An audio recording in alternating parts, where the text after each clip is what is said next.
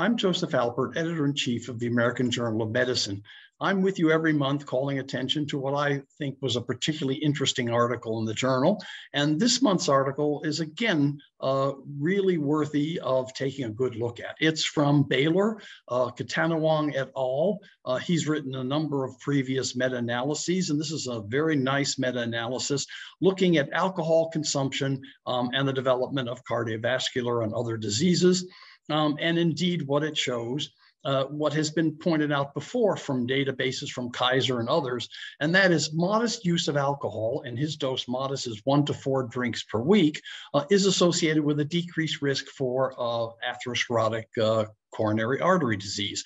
More drinks was associated with a worsened prognosis. So it is a sort of J-shaped curve in which a low dose is better than no alcohol, but higher doses are associated with a worse outcome.